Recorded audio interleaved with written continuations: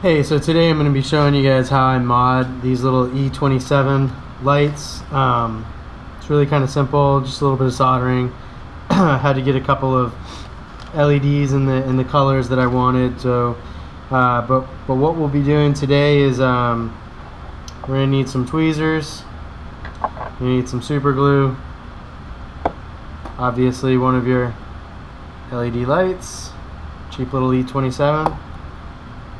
And the LEDs that I've chose for this would be the warm white.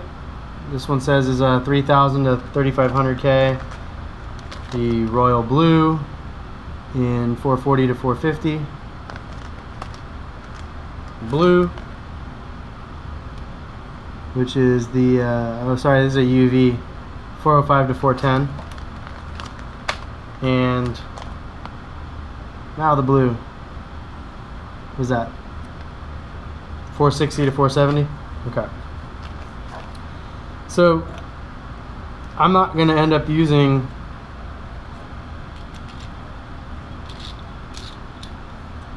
this reflector that it comes with. I'd rather have better color blending than penetration, since I'm using these on these tiny little Pico tanks. But in order to make a splash guard, you could just trace this onto plexiglass, cut it out with a jigsaw, reuse the ring to hold that down. But you're going to want to take a look at the inside of here. The boards usually are marked once you get the LEDs off with your positive and negative sides. But also these LEDs, if you look kind of close, I don't know if you can get it on here. It's not going to focus for me. GoPro, thanks. But anyway, the negative side of the LED has like a little notch cut out of it, so you can remember that. And obviously you get the freebies right here with the red and the white.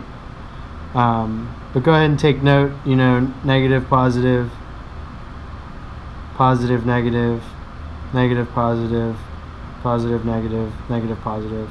But you'll see on the board once you get those off that it's there.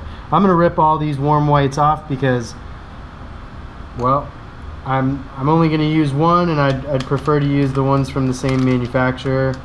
It's up to you guys whether you want to keep the one warm white on there.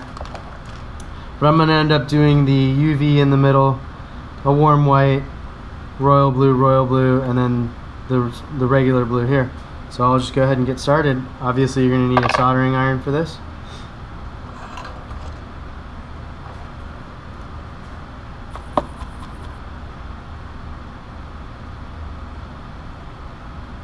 I like to pre-tin the, well, I guess you wouldn't even call it pre-tin. I like to put some solder on the tip to help me distribute heat when I'm working in here.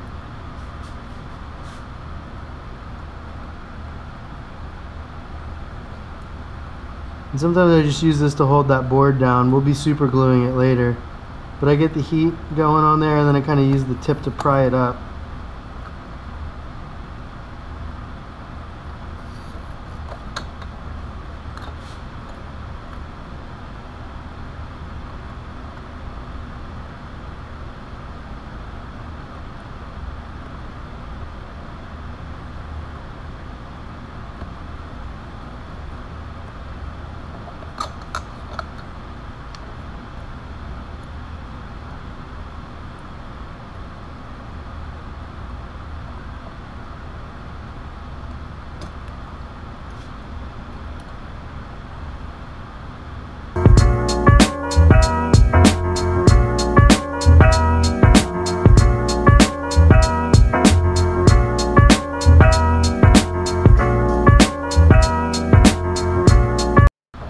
Some of these can be a real pain.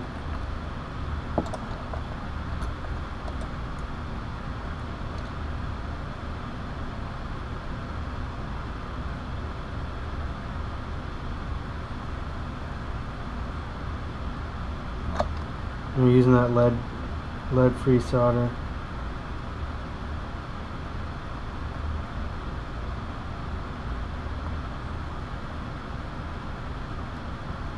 Probably could have switched tips too. I've been using this fine point on all my drone builds, but a thicker point tip would probably help. I think I'm going to add more solder. Sometimes you end up having to add a little bit of solder to mix with their stuff and help you get the heat that you need to get the removal done.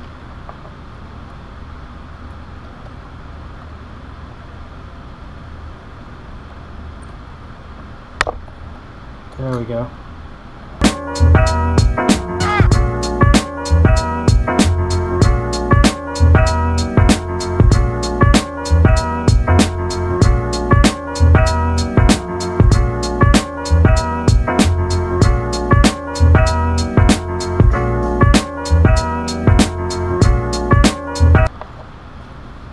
Okay, so we got them off, and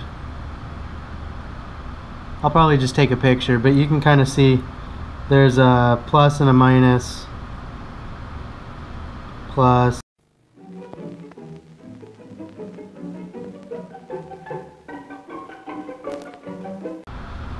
Alright, so I'm back. Memory card was full, so I had to go delete some stuff, but that's cool. Anyway, so the power lead came off. Just had to resolder that on. You missed that, but wasn't anything special. So now that all that stuff's off, I'm gonna go ahead and super glue this down because I'm kind of tired of it moving around.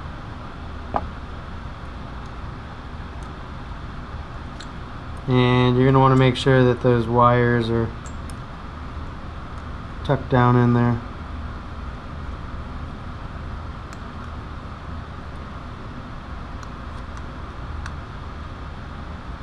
Because you want this to make contact with the heatsink.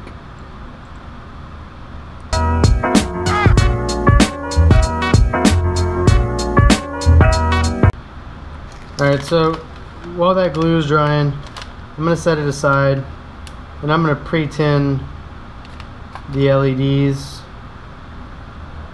It'll just make things a lot easier. And I'm going to lay them with the bags I take them out of, just so that I can keep track of them.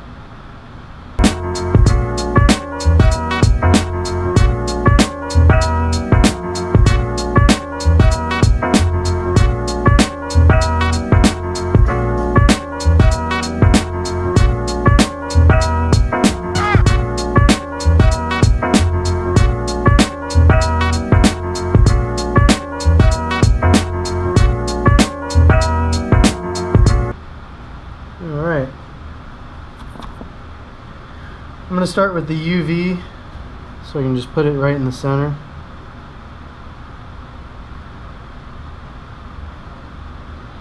Now this is showing, I see a plus there, so that one's got to be the minus. I don't really like that solder.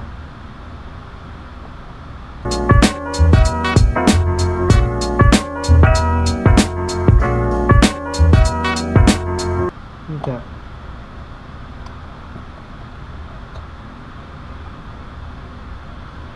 So UV, there's a notched side facing downwards. I don't know if you can see that. Yeah, should be good. So that notched side is your negative.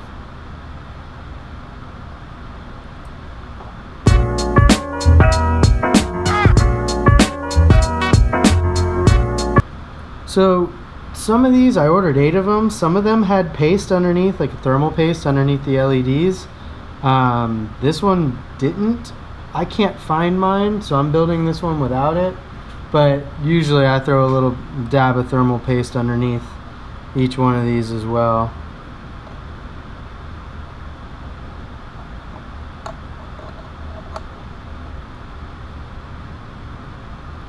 But I just make sure that as I'm soldering this, I'm pushing this down.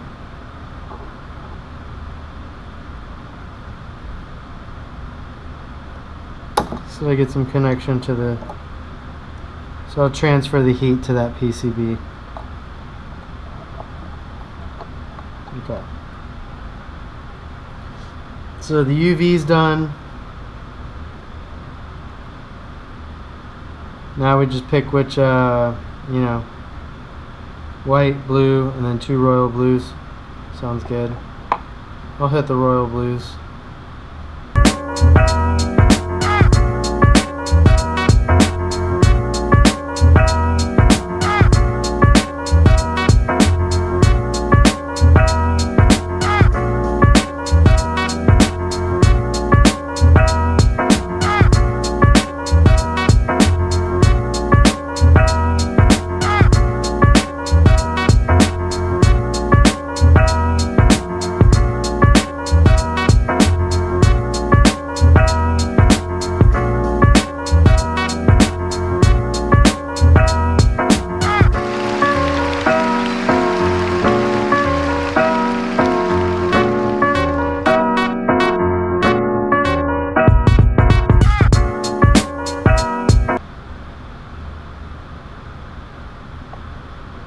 Alright,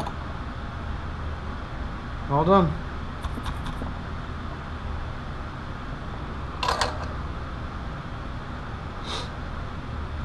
I'll plug it into this lamp right here. We'll test it. Awesome.